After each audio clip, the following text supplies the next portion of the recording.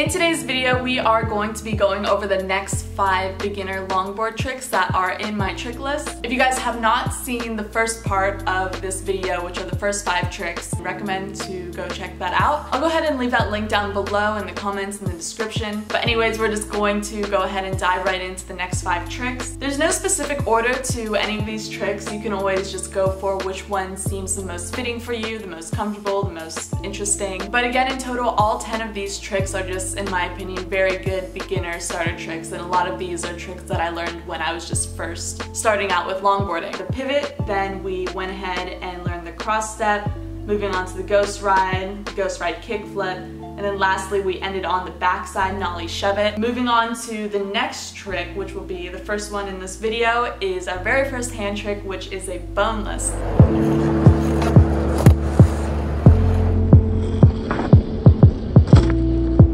A boneless trick is when you grab the board with one hand, plant your front foot on the ground, and jump before landing back on your deck. One reason why I love boneless tricks is because they're super great when it comes to variation. You can get super creative with these tricks. And overall, they're super fun. I know there's a lot of different ways that people do these boneless tricks. The way I'm going to show you guys how to do a boneless is the way I feel is the most common and also the most comfortable. So riding forward, I set up a boneless by crouching down and grabbing the right side of my board with my right hand, the opposite if you're goofy. Second step is to then plant your front foot to the left side of your deck, which is going to be the opposite side of where you are grabbing the board. After your front foot leaves your board, all your weight should shift to your back foot, which will be set up and placed already on that kicktail, causing your board to pop up in the air. Next up, we'll be jumping on that foot that got planted on the ground and using your hand that's grabbing the board not only to help lift the deck, but to help guide it to where you want it to go. In this case, we're keeping it simple, so you're just going to lift it forward and let go at its peak.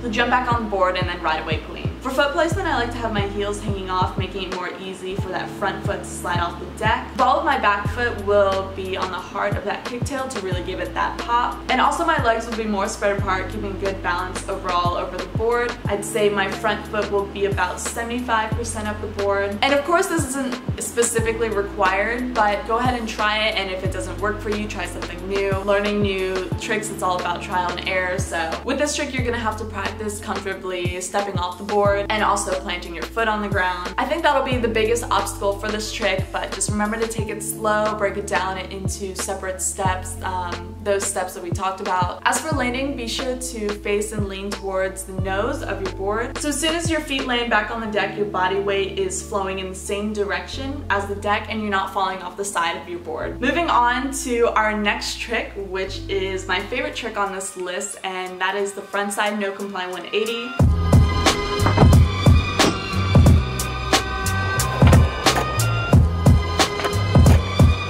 Any trick that's a no comply is a trick where your front foot takes a single step and is planted on the ground. If your popping foot decides to take that extra step, then it's no longer considered a no comply. For this trick, both your body and your board will be turning front side 180 degrees. You're gonna start by winding up those shoulders and really turning your body before planting your front foot to the left side of your board and popping the deck in sort of an outward scoop motion. Back foot will guide the board as it finishes the rotation, and you'll hop back on as it's close to making contact with the ground again. It's really important to lean forward in this trick to keep the deck as close as possible to you throughout the no comply. One way to help with this is to focus on keeping your chest parallel over the board. In my opinion, it's also important to work on this trick while moving instead of being in a stationary position. Lean into the trick towards where you're planting your front foot before you adjust your weight and launch yourself forward. I like to move my front foot that's planted on the ground out of the way right before the deck lands back on the ground to help avoid contact between my leg and the board. My front foot that's placed on the floor also gives me that greater launch off the ground. I use my front foot to really help push me forward along with my board, keeping momentum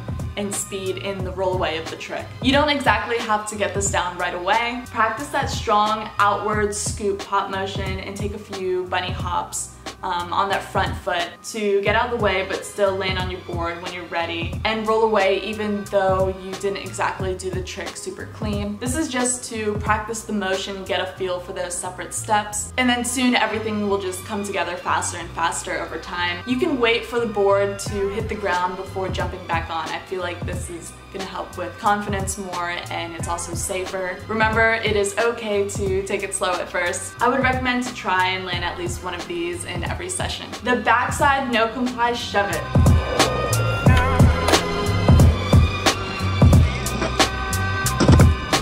This is our second no comply on this list. In this trick, you'll be landing in your original stance with the board doing a backside shove it 180-degree rotation. No turn of your body whatsoever in any direction. You're going to continue facing forward while you plant your front foot to the left side of your deck, the right side of your goofy, and scooping a backside shove it motion, turning that board 180 degrees. You'll start by planting your front foot and then using your back foot to scoop, but mainly pop the kicktail slightly angled towards that front foot that was planted on the ground before. Your feet should be pretty close to each other by the time the kicktail makes contact with the floor. By the time you pop the board, it'll have caught up with the foot that was planted on the ground, so they should be fairly right by each other. Your back foot will stay connected with the face of your deck the entire time, making its way up the board, keeping it from flipping or over-rotating. Again, you're going to use that front foot that's planted to sort of launch yourself into the air and over your board, finishing off that trick after that back foot, that steezy back foot catch. When it comes to weight adjustment, there's going to be a lot of similar tips going back to that frontside no comply 180. Remember to really keep those shoulders over your board and keep an eye on your deck so you really know when to stomp on that board once it's done the full rotation. Also, similar foot placement with the frontside no comply 180. You're gonna have the toes hanging off just a tiny bit. For the most part, the ball of your back foot will be in the heart of the kicktail. The rest is all about the direction of the pop and scoop, which again will be that backside shove it motion. Your front foot will chill just a smudge bit over the center of your longboard. This doesn't have to be exact, but you are going to angle it slightly towards the nose. Having your feet spread apart will also give you more control over your board, so it'll force you to really stay above it. You can practice this trick by working on the pop and scoop of that 180-degree rotation in a stationary position. Try and keep the board in front of you, and maybe focus on getting a clean shove it motion at a comfortable speed. Next trick on our list is called a pirouette.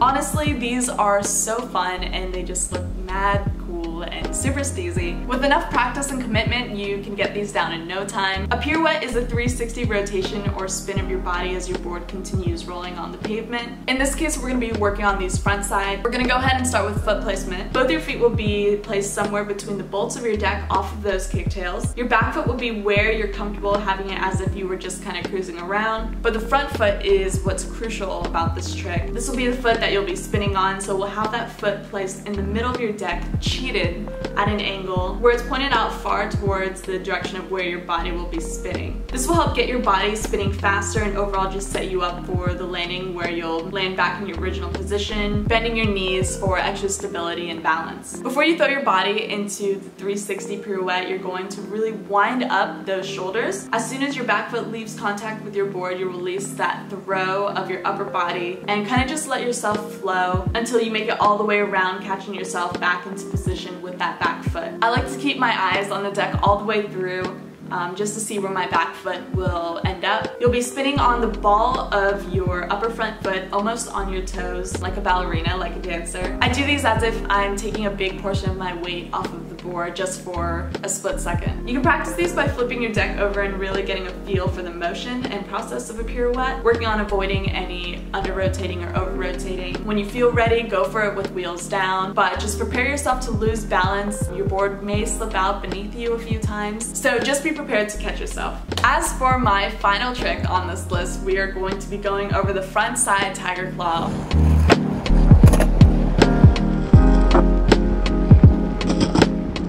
A lot of you may know that one of my favorite tricks of all time is the backside tiger claw, but I actually learned these front side first. I think they're easier to catch, and also it's just a more common trick for beginners to learn. In this trick, your deck will be spinning in a front side 360 rotation, and your body will continue to face forward in your original stance, so no body varials in this trick, unless you want to add one in for variation. Some people prefer this and is overall more comfortable, but that'll be up to you guys when you go out and try this trick. This trick consists of 2 steps. Once the board is popped, your front foot will be planted on the ground first, followed by your back foot, which will be that second step. The board will be spinning as you take these 2 steps, and then finally your front foot will be the one to catch the board once it's done rotating, giving you a super clean land. Your back foot will have your heels hanging off the kicktail. This will just really help give you that solid front side shove it pop, and then your front foot will be placed around the center of the deck, angled slightly towards the nose, again just to make it easier for you to step off the board. After you pop the board like a front side shove it, you're going to wait till the board reaches about almost 90 degrees, and you're going to use your left hand to grab the deck, your right if you're goofy, and you're just going to kind of finish off the rest of the 360 rotation. That front side pop will kind of act more as the launch of this trick, so you're really going to pull that board towards you and kind of guide it the rest of the rotation. I like to let go about 270 degrees of the way through the trick. After you let go, the board should already